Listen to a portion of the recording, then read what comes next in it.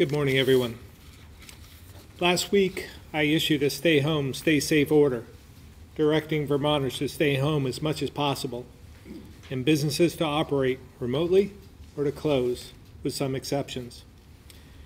In order to provide for basic needs, we know there are some things, many things, that need to be done away from home.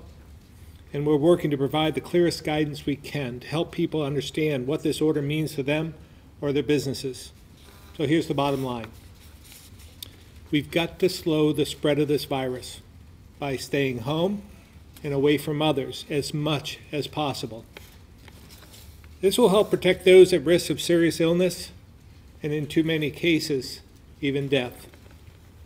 It's also important to prevent our healthcare system from being overwhelmed, which keeps all Vermonters safe. Yesterday, the Center for Disease Control issued new guidance asking those in New York, New Jersey, and Connecticut to refrain from non-essential travel for the next 14 days. In light of this, and my continued concern for the public health and safety of all those in Vermont, I've signed a new order today directing anyone who enters Vermont to self-quarantine for 14 days once they're here. And that means heading directly to where you're going with no stops in between. While it would be best for our friends and family from other states to follow the CDC guidance and stay where they are, I also understand some who have a home or family in Vermont may need to return. And it's not just our border states. This means those who have wintered across the country. We need everyone entering Vermont to be a good neighbor and abide by the self-isolation directive, and then to follow afterwards my stay home, stay safe order. To be clear, this 14-day quarantine does not apply for those just going to the grocery store or an essential job across the border. To further support my stay home order and this travel guidance, we've also included clarifying language for the lodging industry. My order last week suspended lodging operations, except for specific needs to support our COVID-19 response. To provide more certainty on what this means, today's order makes clear it applies to hotels, motels, bed and breakfasts, short-term rentals, meaning those booked through Airbnb and others, and all campgrounds and RV parks. We're seeing some online booking and advertising that's still occurring. This is a violation of the stay-home order. And to make that crystal clear, today's new restrictions suspend online reservations. I've also asked law enforcement and the Attorney General to help with these measures, with a goal of full compliance through monitoring and education, but with the possibility of additional steps if necessary. Commissioner Sherling and Attorney General Donovan will provide more details shortly, and I want to thank them for their partnership. Here's what I want everyone to understand.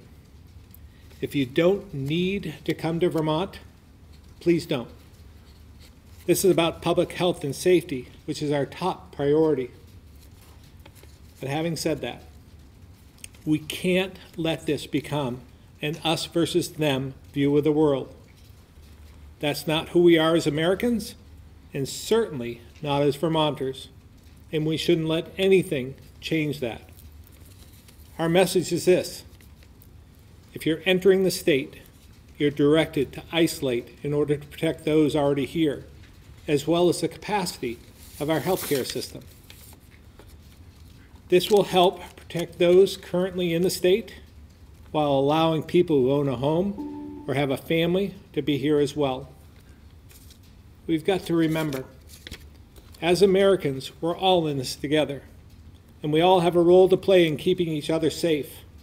So I'm asking everyone to join us in this effort, to be united, and to stay Vermont strong. I'll now turn it over to Commissioner Sherling for a brief update on the work of the Vermont State Police to assess lodging compliance over the weekend. Commissioner Sherling.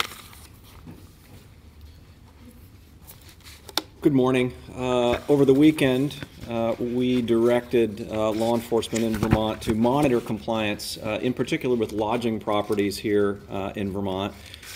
318 properties are known to exist in Vermont, exclusive of the Airbnb type properties.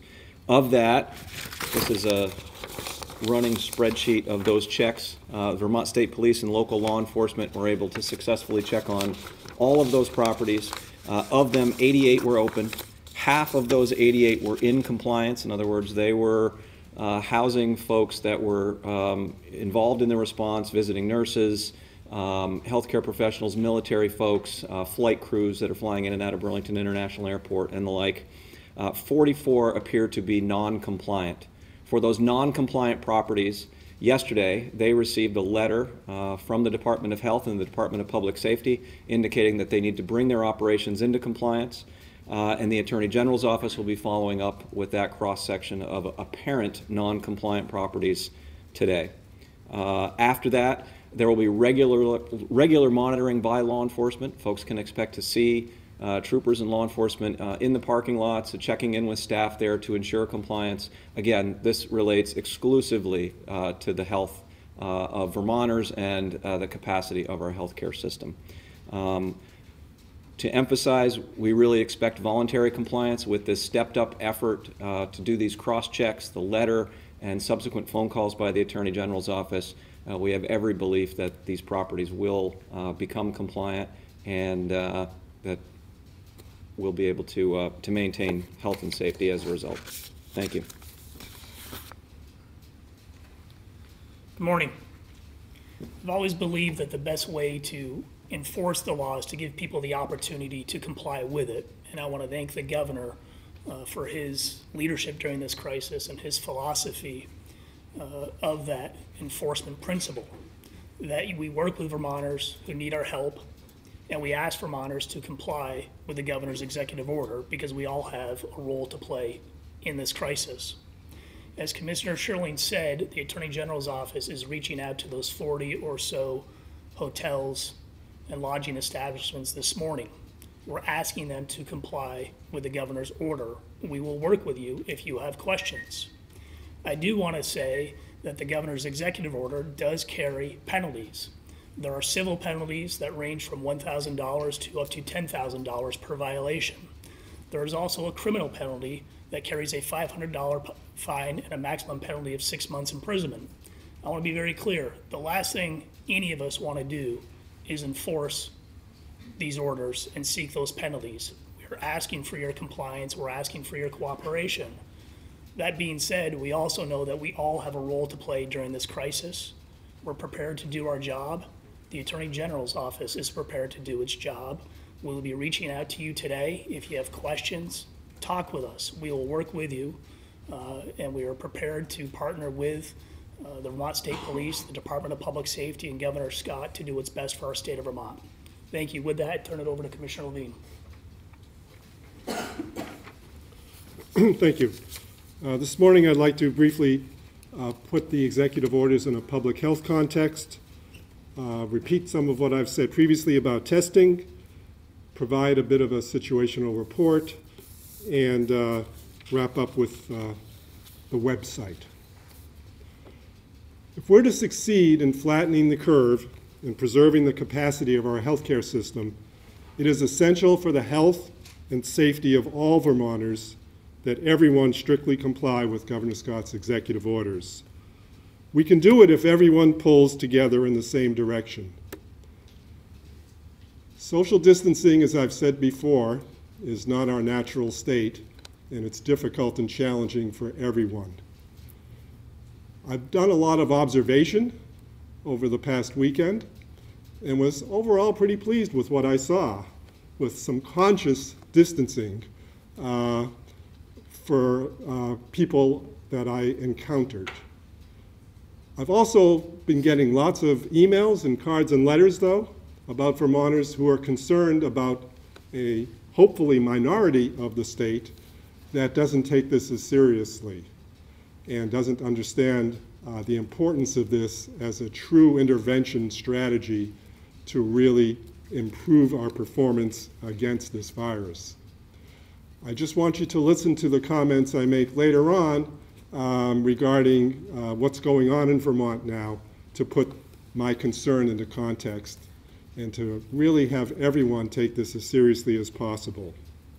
Now, regarding the most recent executive order, because there are now so many hotspots around the country, asking Vermonters who are returning from other states to self-isolate upon their return home and preventing travelers from other states from residing in lodging sites for prolonged periods is no different than policies that you may recall are just a few weeks old around the country that did the same for travelers coming back from China and Italy and other such places.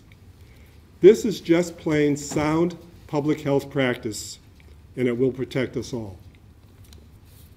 Regarding testing, this weekend, in collaboration with the National Guard Civil Support Team, an additional COVID-19 patient test site at Landmark College in Putney was successfully stood up. This site will provide additional capacity for testing for people who have a referral from their healthcare provider. As I've said before, early and broad testing is a proven strategy to limit the spread of this virus.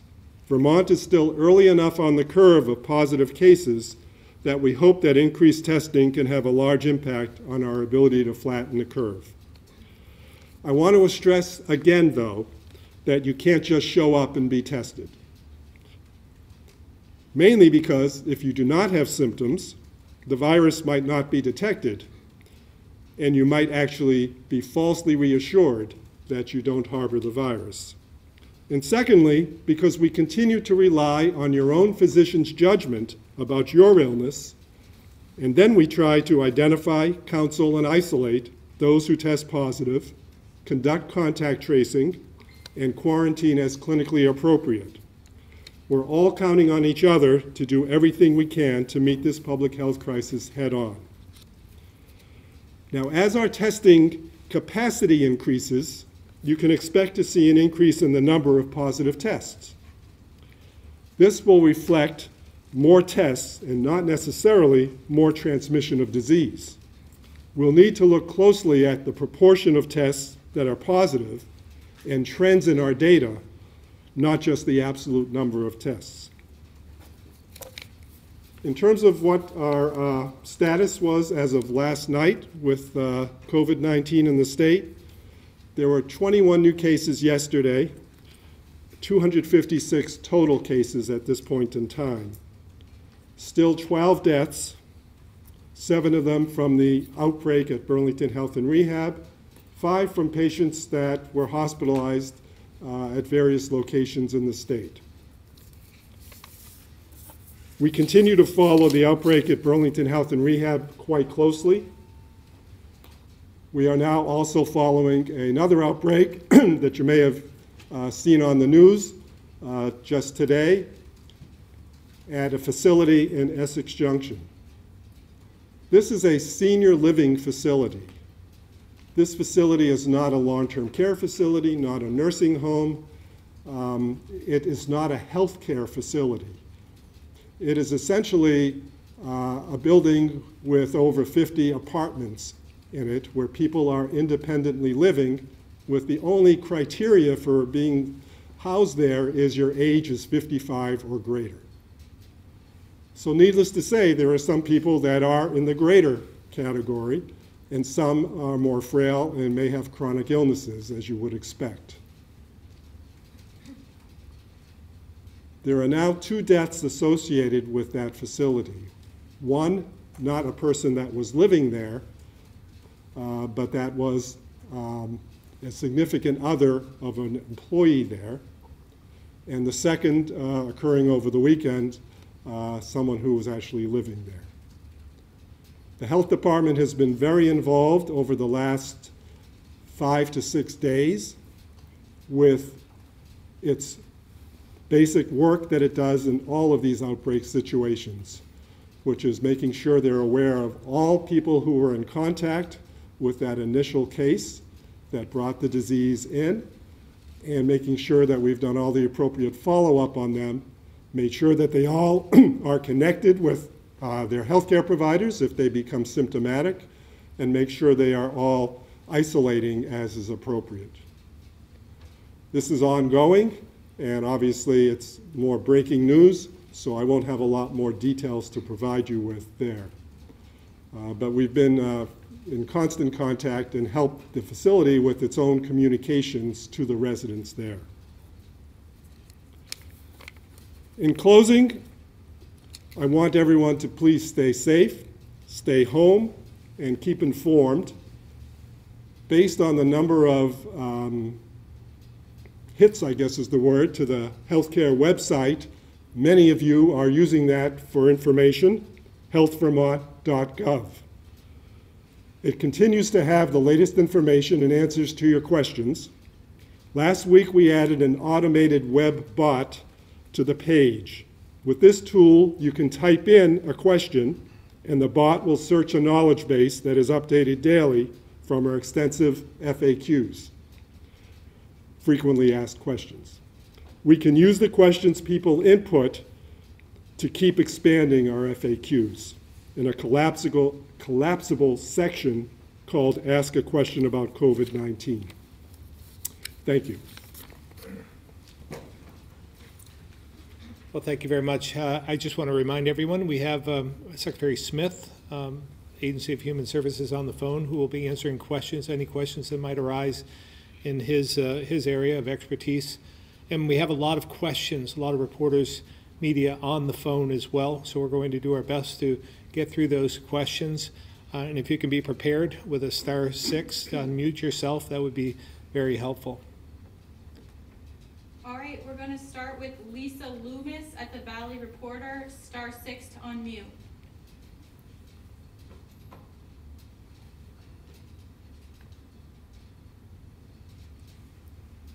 Lisa Loomis.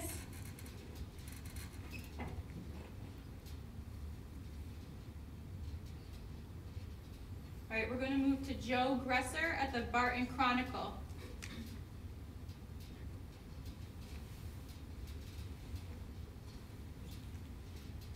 *6 to unmute, Joe. Yep. Hello, Governor. Hi, Joe. I'm curious, how much additional testing will be necessary to get a very clear sense of what the progress resulting from staying in place might be? I mean, how long can we will we have to wait to see a change in the curve? I'll let Dr. Levine answer that. Thanks. If we use Wuhan, China as our guide, and that was the most rigid of social distancing and mitigation strategies, as you know, there was about a 14-day period that elapsed for that. So most people think it's in the several-week range. I might add, though, that and it's not really in the testing itself. The testing helps provide greater precision to all of our modeling and our projections. The fact that we are now in the 200s range of cases is helping refine that modeling significantly. But obviously, we'll be watching very, very closely over time. And testing isn't the only outcome, obviously, to see if we've reached a plateau in cases. We'll obviously be looking at other medical factors in the population in terms of, illness and hospitalizations and things of that sort. All right, Sean Cunningham, the Chester Telegraph.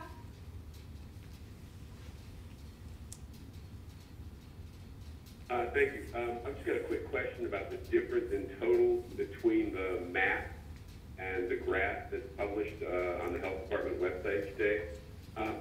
There's a difference between the map and the graph, and I wondered if those totals represent the number of residents of other states who've tested positive. Dr. Levine. I'm going to have to check that out because I don't have it in front of me, but It is true that we've had a number of positive tests of people who live in other states, predominantly New Hampshire, but other states as well, that might explain that. And we've had some Vermonters whose positive test occurred in another state.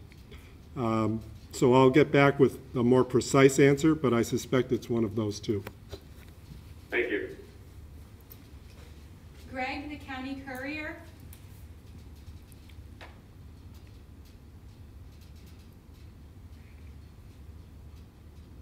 Star 6 to unmute. Greg, county courier. Go ahead, Greg.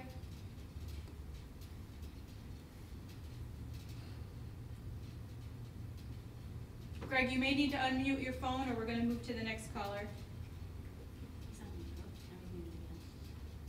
All right, moving to Andrew at the Caledonia. Can you hear me? Oh, go ahead, Greg. Okay, thank you, Governor. It's my understanding that the state is acquiring refrigerated trucks. Other states have done this for bodies related to the COVID-19 virus. Is that what this is for? And where would those trucks be located? Yeah, thank you, Greg. We are currently searching for trucks to just be prepared. We hope it doesn't come to that, but considering the number of people who are the morticians in the Vermont, we have to be prepared for most anything, and we'll be strategically placing those around the state if it becomes necessary. But we want to make sure, again, that we're prepared for the worst. Thank you, Governor. Andrew, Caledonia Record.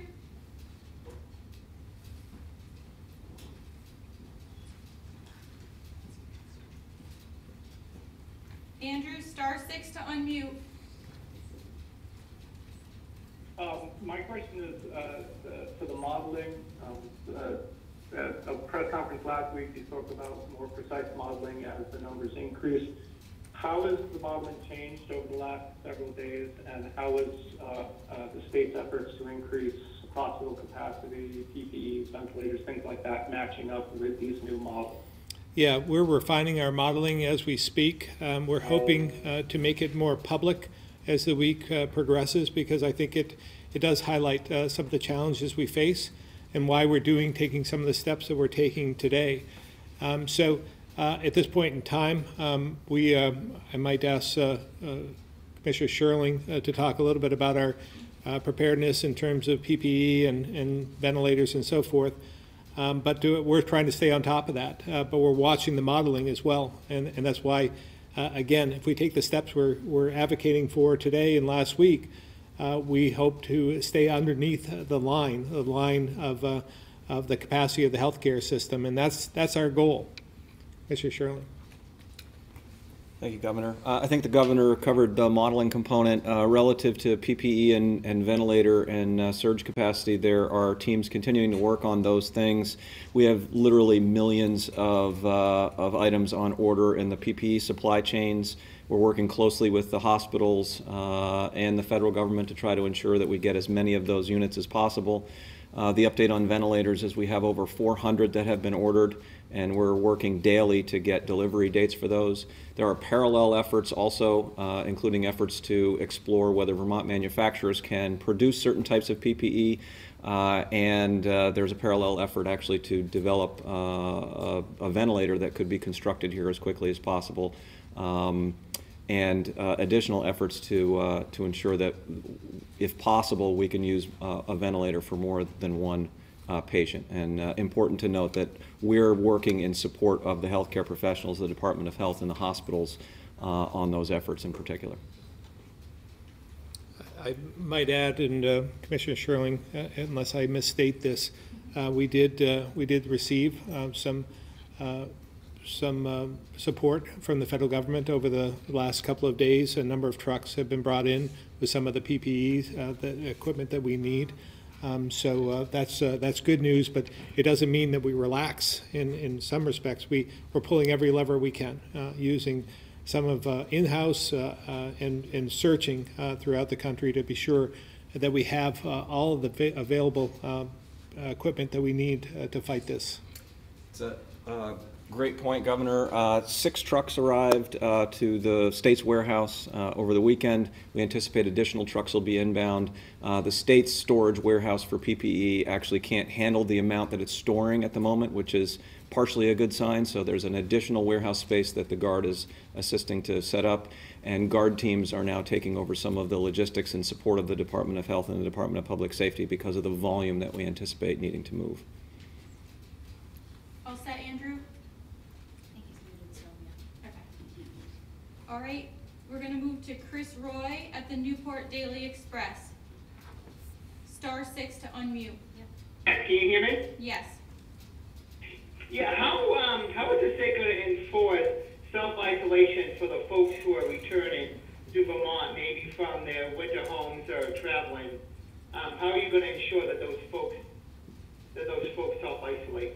Yeah, admittedly, Chris, that's very difficult. As you can well imagine, someone coming in, driving back home after wintering in, let's say, Florida, coming back home, and then we can only educate and advocate for them to do the right thing, to protect their neighbors, to protect their friends, to protect their family members. This is the right thing to do.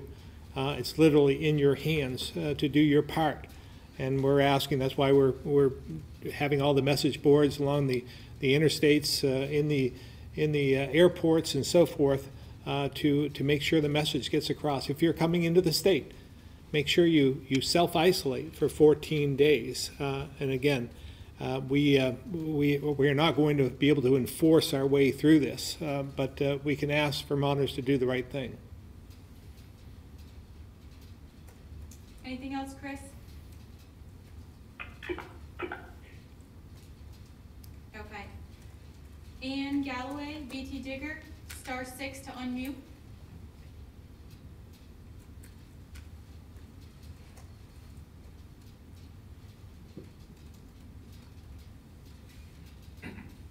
Ann Galloway, *6 to unmute.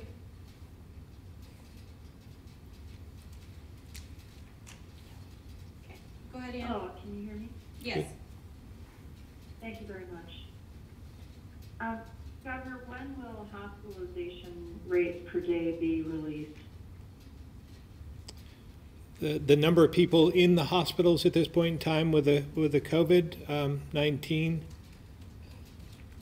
Yeah. Yeah. It's a good question. I did talk about that over the weekend.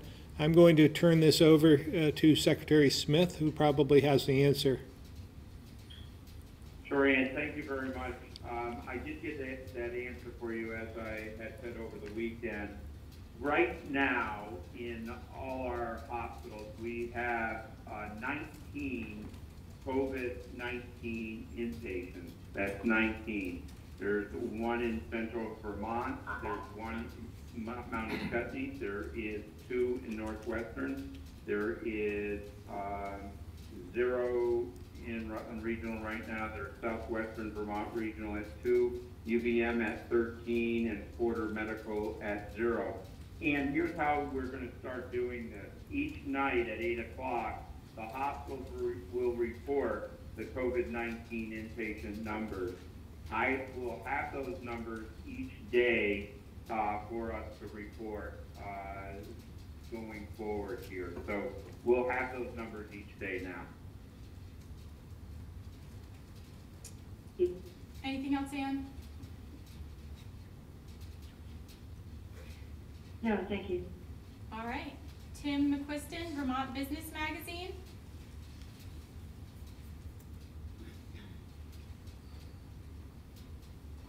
Good morning, Governor. The state of Vermont is the largest employer in the state, and of course the budget is getting hit pretty hard here. Have redundant employees, DMV workers on the front end, has there been layoffs or furloughs, or what do you plan? Maybe they've been redeployed in some way. What is your plan for state workforce? Yeah, we're redeploying as many as we can. For instance, using some of the DMV employees to help with the Labor Department surge that we've seen. in other areas of government as well. Obviously, we're trying to focus on the crisis itself today, but our budget is going to be problematic, obviously. So we are going to work alongside the legislature, alongside our congressional delegation, to provide for whatever relief we can, knowing we have to provide essential services to Vermont.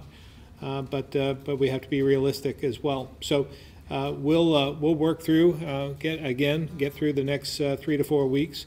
But ongoing, we're trying to dissect the federal bill to see what this means to Vermont and Vermonters, and as well as our state budget, and then and monitor what else is needed. The congressional delegation has been having ongoing support for us. I speak to Congressman Welch and probably Senator Leahy almost daily, and they want to be a willing partner. So as we move forward, again, we'll see where the challenges are and see what we can do to mitigate that. Thank you. Calvin? Okay, perfect. So probably a question for Commissioner Levine. So regarding that facility in Essex, how many people have tested positive for COVID-19? How many people are being monitored? And is there a plan in place for widespread testing within the facility? So number one, I'm aware of one that has tested positive. We're currently aware of and have been in communication with 10 who we believe had the intense exposure. And we're going to continue to abide by what I mentioned in my opening comments, that testing is not treatment, and testing will occur for those who become symptomatic in consultation with their healthcare providers. Everyone who has been identified as a significant contact is, by definition, doing what they would do if they were a positive test, which is self-isolating, assuming they were not so ill they had to be in a hospital. And that is the basic rule of how public health works in this kind of a situation.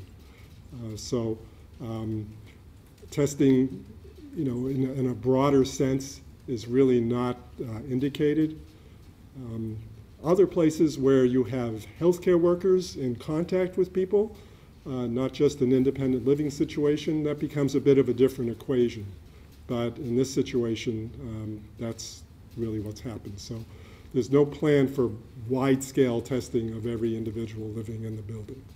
And then I guess just to follow up, so because it's an independent living as opposed to like an assisted living, so I guess is there any different guidance or support that's being offered to the residents there?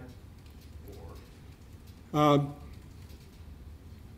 probably it's the same guidance no matter which setting, to be honest, because even if you're not a close contact, you live in another apartment, you're supposed to be abiding by all of the rules that came down in the executive order in terms of social distancing, in terms of staying at home, staying safe. So that would be the advice that everyone would have anyways. The major issue in buildings like this, as opposed to living in your own home, are that there are now congregate settings in those buildings. So there's a room where everybody goes for laundry. There's a room where everybody goes to get their mail. There are card playing rooms and things of that sort for social activities. So we have to be very direct about advising people to not be congregating in those particular parts of the building. Does that answer your question? I think what was also interesting in terms of what Dr. Levine had described to me earlier was that if you're not symptomatic and you're asymptomatic, the tests aren't as accurate. And so you might get a false sense of security if you have the test early and think you don't have it when you might. So you have to just assume that you may have it and to self-isolate and monitor your own symptoms. Take your temperature. Make sure you're taking care of yourself by staying away from others. I mean, it's very clear. It's not any different than it's just a home. And so stay away from others and make sure that you're taking care of yourself. Just like if you're traveling from a hotspot into Vermont. Right. Oh, yeah, right. I mean, it's the same principle as if you're traveling from a hotspot outside the borders of Vermont into Vermont again. We want you to make the assumption you may be harboring the virus and not symptomatic yet. All right, Mike Donahue, Vermont Press Association. *6 to unmute, Mike.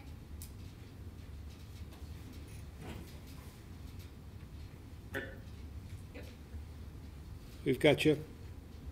Hello, okay. Thanks, Governor. I have a two-part question dealing with access to COVID-19 cases in full transparency. As we've seen in Grand Isle and Essex counties, they continue to have no reported cases. Of course, they have no hospitals either. What I'm wondering, in Grand Isle County, we continue to hear reports of a few individuals with positive cases, including at least one whose name was out on social media being in a St. Albans hospital. So is it that these Grand Isle cases, if there are any, are actually being counted in other counties like Chittenden and Franklin County, and presumably the same in Essex County, that they're going to hospitals either in St. Johnsbury or New Hampshire? Yeah. The second part about access to information is, I've been told by employees at two different hospitals that they are not told where the COVID-19 patients are on certain floors, and this causes concerns by employees not to have full disclosure that they're working on floors. Is there anything the state or the health department can do to encourage full transparency to the staff that are working at these hospitals? I'm going to ask Secretary Smith if he has the answers to either one of those questions or both, and then Dr. Levine to follow up.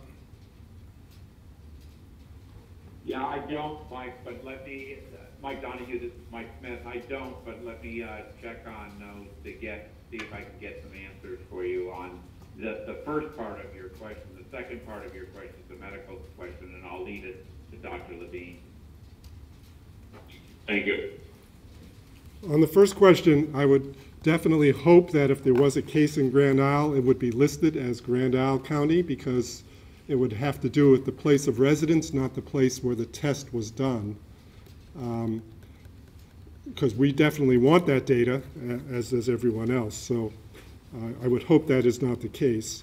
With regard to the second, you're actually speaking to basic infection control practices at various hospitals. And I'm quite comfortable that our hospitals understand infection control practices, have specific personnel in place that have expertise in that area, and that they would be abiding by that. So I would hate to think that there would be an employee that feels they're at risk because that fact and that knowledge is not known. If you could provide us... Just to be clear, there are other people in other departments that may not be dealing with the COVID-19 cases that are on the same floor but haven't been told that the COVID-19. So...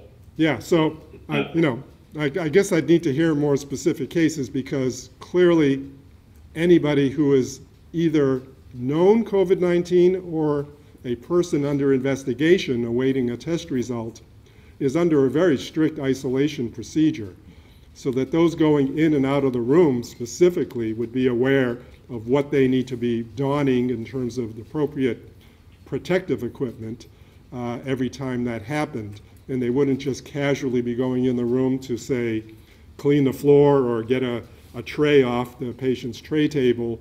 There would be knowledge of that. So again, I would need specifics, but I can't believe that the basic infection control practices and practices that are frankly protective for the employees wouldn't be happening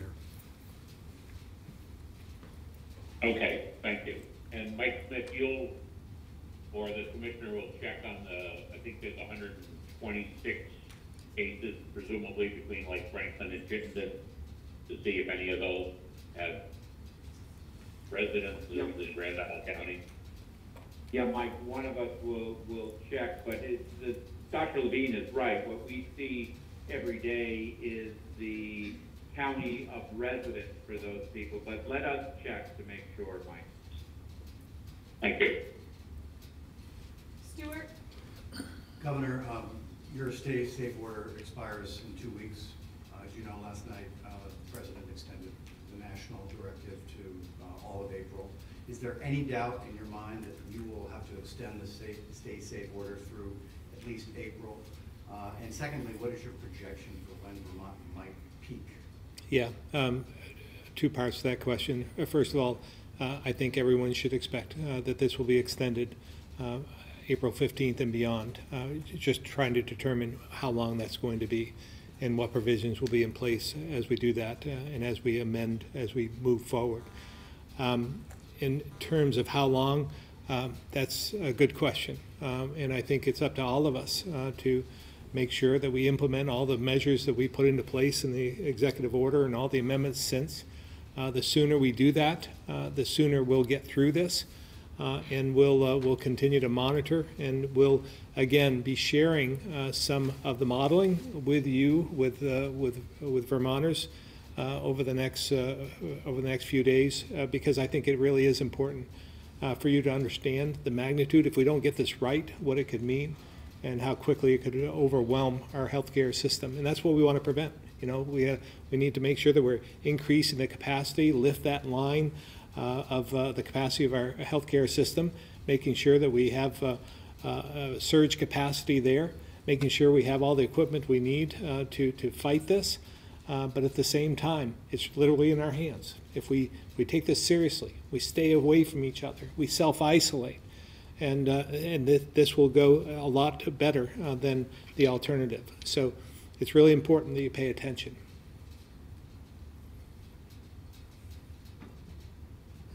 Tanya, the Islander.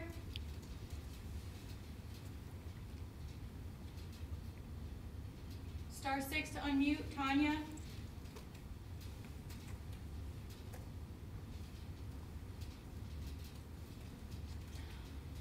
All right, Pat Bradley, WAMC.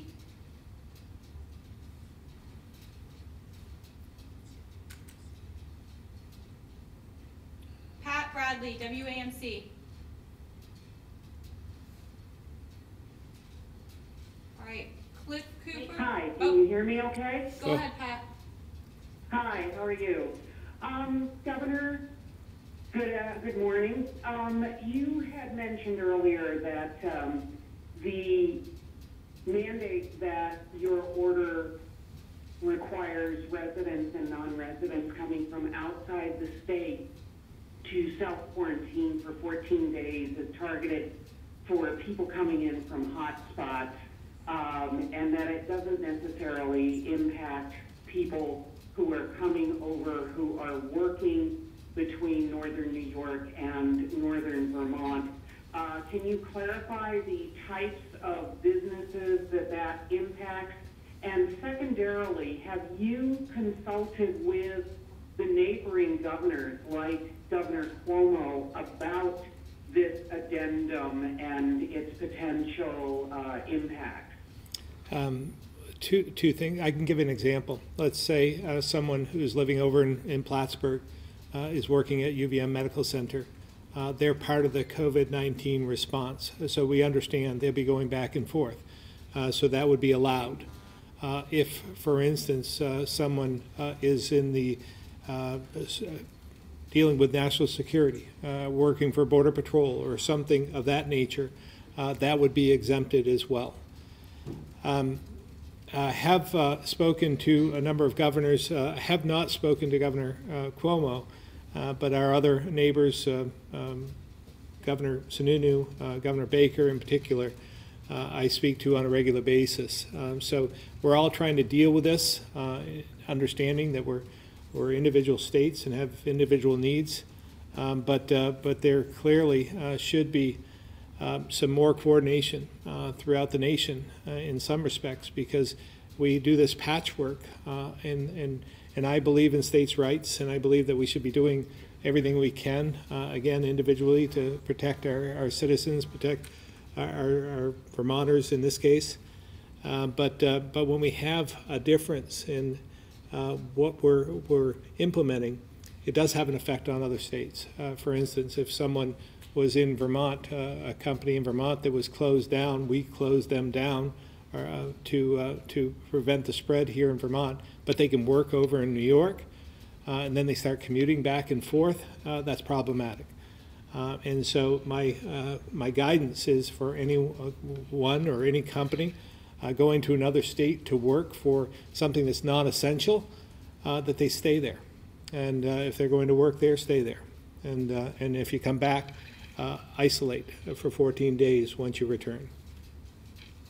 And is this order going to pretty much mirror your stay-at-home order, the length of time? If you extend the stay-at-home order, this will also be extended along with it? It's tough to say at this point, Pat. We're some of the considerations. That's why I haven't extended it at this point, although you can expect that the order will be extended. But we'll determine at that point what we need to include, what we don't. If there's any, we can only hope that we peak before then, but our modeling doesn't show that, to be honest. And so I expect it'll be extended, but for how long, I'm not sure at this point.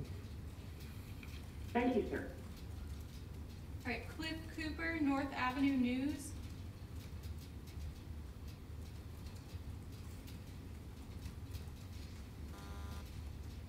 Cliff, *6 to unmute. Yeah, this is Cliff Cooper from the North Avenue newspaper. I've just got a question about the U.S. mail, and the carriers don't have gloves, masks, neither do the tellers.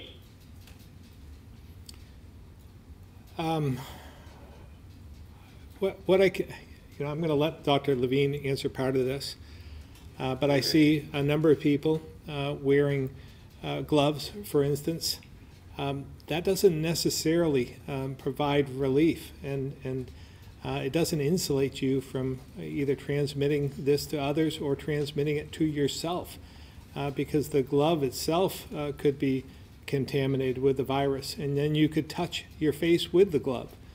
So that's the point, is not to touch your face, to remain at a safe distance from others. Masks and shields, I've seen where convenience stores and other entities in Vermont that remain open have put shields in themselves, makeshift Lexan type shields that will do the job. And I think that that's what they should do. And I believe the post offices should do that as well. And for those who are delivering mail, they should take that precaution on their own to make sure they're protecting themselves and others during this crisis. Okay. All right, Wilson Ring, AP.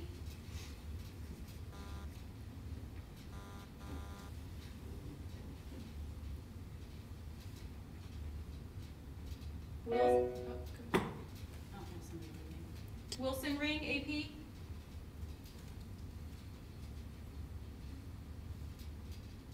All right, Courtney Lambden, 7 days. Oh, wait, somebody's on there now. Wilson, Is that you, Wilson? Yes, it is. Sorry, I had to do the *6 3 times to get through. I had two questions here. One about the hotels that you found and other lodging facilities that were not in compliance, the 40-something. How responsive were they? Presumably you pointed out that they were not in compliance. And how responsive were they to that? And to that being pointed out to them. And then secondly, is there any estimate yet on when Vermont expects to see a peak? I'll let Commissioner Sherling answer the first part. In terms of responsivity, the initial contact on Saturday was just reconnaissance to see what levels of compliance. Yesterday, they were delivered letters, as I indicated, and then there'll be follow-up calls that begin today. So I don't think we have a full gauge of the responsivity at this point, but we expect that folks will largely be compliant with the 44 properties that, again, to be clear, appeared to be out of compliance. This was not an in-depth detailed investigation. Okay, thank you. In terms of the second part of your question, Wilson, I don't want to get ahead of what we're doing with the modeling, trying to refine that, but but suffice it to say, it's sometime, we feel, sometime in April. But we'll be sharing that as the days go on here this week. Thank you. All right, we still have several callers that we're trying to get through. So just a reminder for everybody, for clarity, we will be having a separate briefing on the modeling and projections this week. So there will be more details and a briefing scheduled specifically for that later this week. We're going to go in the room to Fox 44. Question for Dr. Levine. Just wondering if you have any information or know anything about a staff member at Pinecrest Senior Living in Essex Junction who has COVID-19 and went to work still?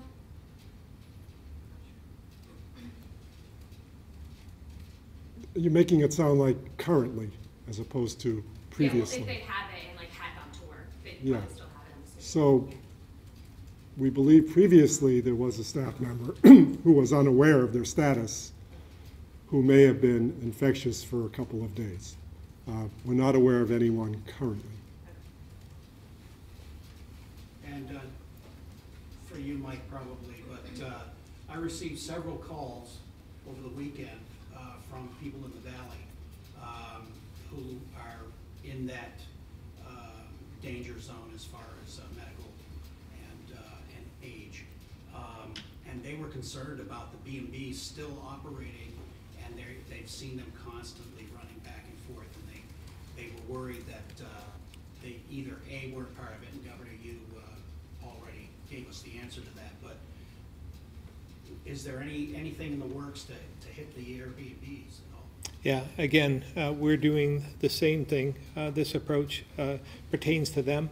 We saw the same thing. We heard from the same people, and we're trying to make sure that they comply. Mr. Sherling, anything to add on that? Sure.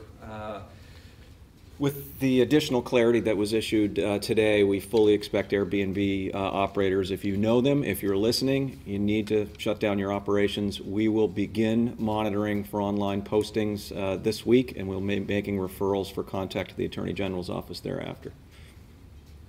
And just to add to that, we are, part of the order is to close the online reservation portion. So I know that I think Commissioner Sherling, you told me earlier that on the page, the Airbnb page, that there is already a notice that's going up at this point in time. There is. We expect that there'll be additional clarity after today. Some, let's be honest. Some didn't know or didn't know that it pertained to them. That's why part of the education.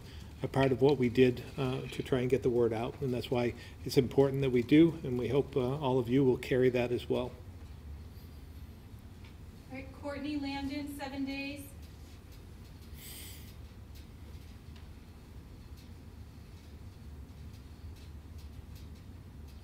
Hi, Governor. This question might actually be for Commissioner Sherling. I'm wondering if someone could detail what kind of supplies Vermont has requested from the federal government and how much of that equipment we have received versus how much we're still waiting on. Thank you.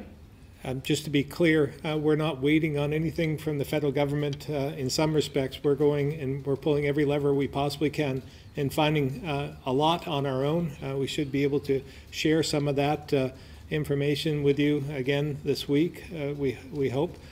But I'll let Commissioner Sherling answer the rest of that. We have standing requests for millions of personal protective items from the federal government. I think our request is for 600 ventilators. And we've received a cross-section of N95 masks, surgical masks, gowns, and face shields. Hundreds of thousands of those items have come into the warehouse. I don't have the exact counts in front of me. Again, as the governor indicated, that is one avenue of exploration to bolster these supplies. It is not by any means the exclusive avenue. Thank you very much. Ethan, Burlington Free Press.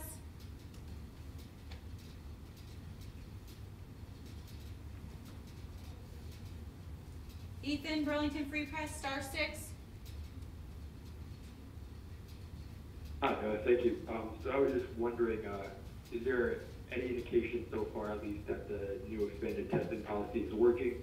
And in addition, is our congressional delegation helping Vermont secure more test kits? I'm going to let Commissioner Levine answer the testing portion, but I just would add that it's not instantaneous. It takes a bit of time in terms of extraction, then turning it over to the lab, and depending on whether it's done in-house in the state lab versus us sending it to an outside lab, let's say Mayo Clinic, it takes a little bit more time for us to get it to them and to return. But I would also add, in terms of Mayo, we are not waiting. We're not shipping it by UPS or FedEx or U.S. Mail. We're flying it there, and we're doing this twice a day, starting today, I believe. Tomorrow morning. So we're being aggressive with this. We want to get the results back just as quick as we possibly can. And our testing in-house, we can have results within 24 hours. But again, we're not going to see this for a day or two. But the Putney testing, I've heard back that it was a successful start yesterday and continues to be today. Dr. Levine? Not a lot to add to that, but any strategy that you begin in terms of combating COVID-19, you have to maintain at least a 10, 14, or longer day period of time to see the impact. So certainly would not be instantaneous, especially if you understand that the incubation period of the virus can be as few as 2 days or as long as 14 days. Thank you. Michelle Monroe, St. Albans Messenger, *6 to unmute.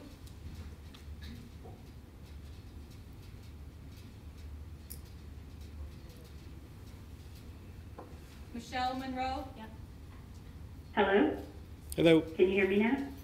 Great. I was just wondering what steps are being taken to protect the prison population and the staff who work in the prisons? I'm going to refer to Secretary Smith on that, if you're still on the line. I sure am, Governor. Michelle, like I said the other day, there's been extensive sort of precautions that I've never seen before in the prison population in terms of what we're doing. First of all, we have suspended all in-person visitation rights for the prison population. We have done that now and substituted video conferencing for the inmates for visitation rights. Secondly, we have established sort of spacing, and as you know, right now our prison population is at some of the lowest that it's been in quite a while. We're just under 1,500. I think a year ago we were at 1,600, so that allows us to get some spacing. We are monitoring employees coming in terms of temperature checks as we move forward, and we have on-site supplies for testing for inmates. And right now we have no positive tests that have occurred in the inmate population. We've also ramped up our supplies to make sure that we don't run out of supplies in the prison population. So we've been very, very aggressive in our corrections facilities, and will continue to be aggressive as we move forward. Okay, thank you. John Dillon, BPR.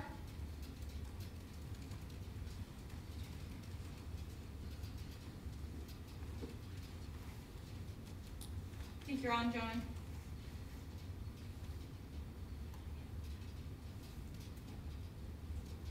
John. Hang on, I think he's working his way through the unmoving process. I had a question if you can hear me. We can. Okay, great. This is about infrastructure. After Irene, I'm sure you'll recall that we rebuilt culverts and bridges and everything to withstand the future events. right now, our infrastructure for the internet is inadequate for many people working at home or trying to learn at home. I wonder if there's any effort underway to maybe use the bully pulpit to talk to Consolidated and other internet providers to beef up service. In some cases, I understand it's just a matter of installing a new switch in neighborhoods. So this is a need I've heard from people pretty much all over the state, and I'm wondering if there's any effort in that regard. Thank you, John. As you may recall, after Irene, there were a lot of lessons learned, and we did things better after that. We built bridges differently. We dealt with obstructions differently. We did many things in a different manner. We'll do the same thing in the aftermath of this crisis as well. And I think the accessibility to broadband is one area that is certainly something we knew about before. But it's going to take resources in order to do that. But if there's anything we can do easily, obviously, we'll do them.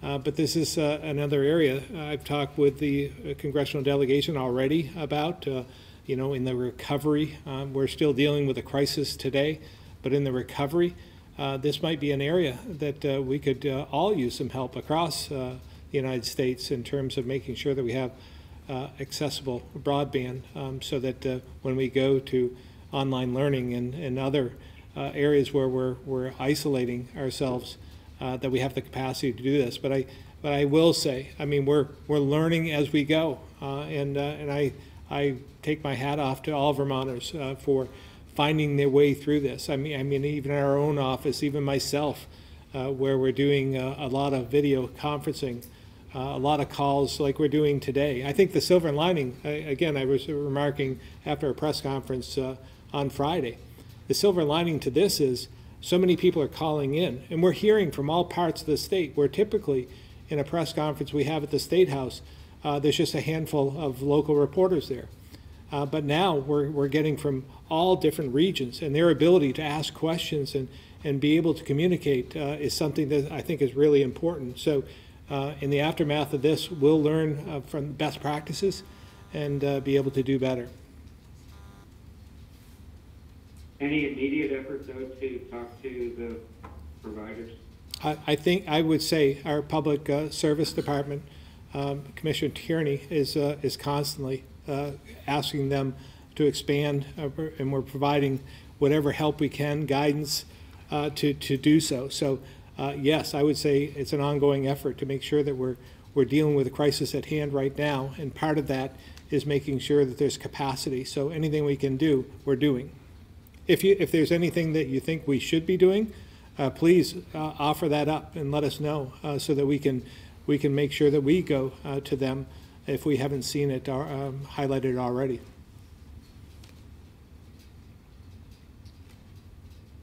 All right, all set, John? Patricia LeBoeuf at Bennington Banner.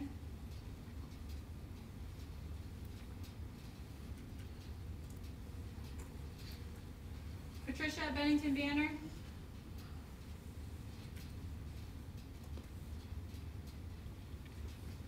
All right, Nora at the Valley News. Hello?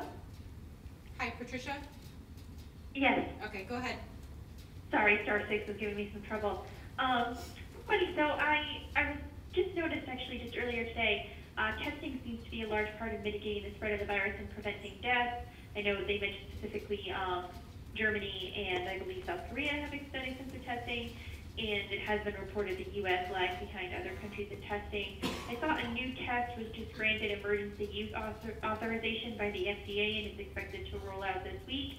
It provides results in approximately 15 minutes, and it said that that particular test the company that makes that particular test can do about 50,000 per day. And I'm wondering if Vermont is aware of this possible new test, and if so, if you guys are seeking to use it in any capacity.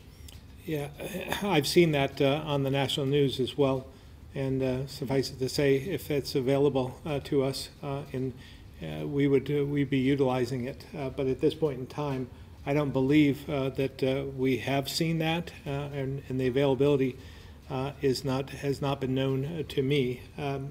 Commissioner Levine? And it all depends on which kind of test you're talking about. There's the test that's actually looking for the active virus in a secretion. And then there's the test that's looking at your blood to see if you have an antibody response to the virus. So I'm not sure if you're aware of which one you're talking about, but I know the maker is called Abbott, the maker of the test, and sure. It would be result in 15 minutes, so it's a very, very, very rapid test. And I believe that says all that but it's like a swab test. My understanding is that patients can actually swab themselves. Right. So, things are happening at a very rapid timeline with emergency use authorizations and the FDA. So obviously, if this becomes a prime time thing that's accessible to us and can help in our efforts, we'll certainly pursue that avenue. Right now, we literally have a bunch of irons in the fire for a variety of test regimens, some of which will give us even greater, improved over the 24-hour turnaround, even if it's not in 15 minutes.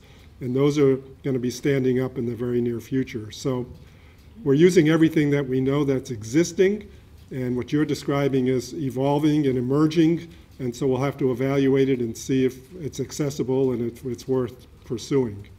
Thanks. All right, thank you. Nora, Valley News.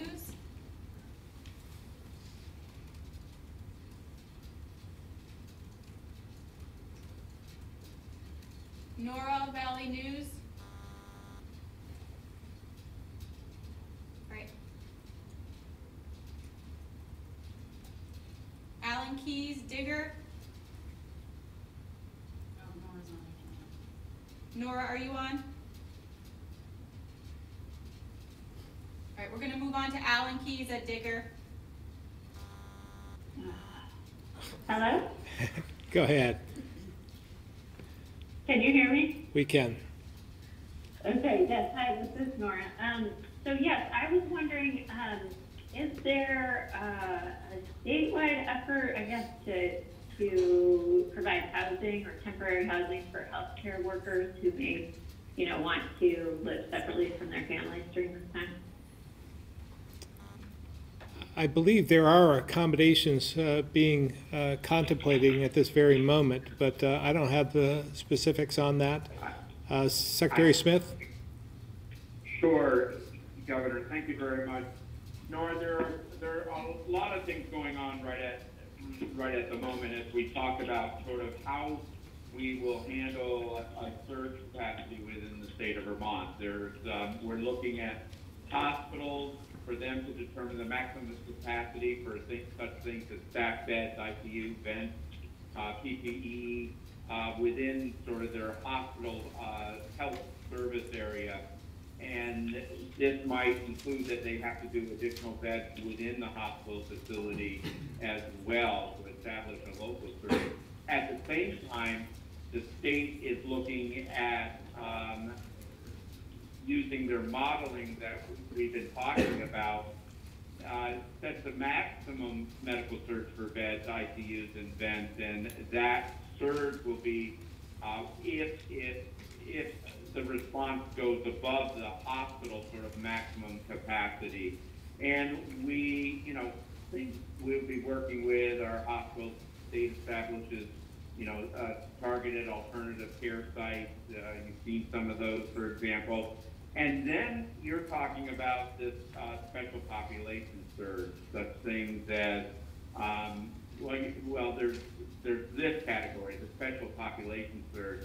And those are areas, a wide array of areas like mental health and social service and long-term care and homeless and prisoner population that may need special need consideration for COVID-19.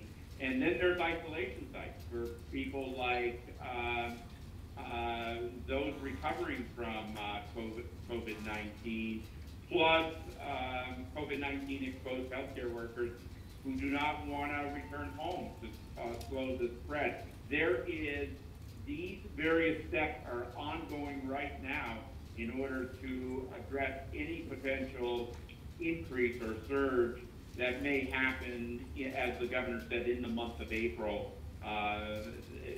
with this particular virus. All right. Yeah. Go ahead, Nora. Just a quick follow-up. Yes, sorry. And so how does that work? Is that led by the hospitals or by the state? You know, is it a local sort of discussion or is it statewide? In terms of special population surge, we're doing that right now at the state level in terms of finding maximum levels over the hospitals. The hospitals are responsible for the initial surge and their hospital service area. If it goes beyond that hospital surge area, then the state would bring its resources in, what I would call a state medical maximum, helping the surge there.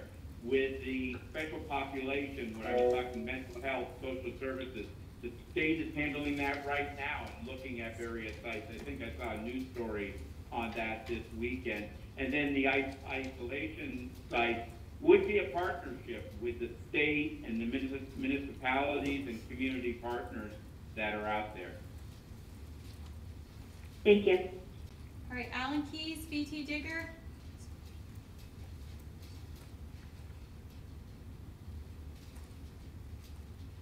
Alan, *6. All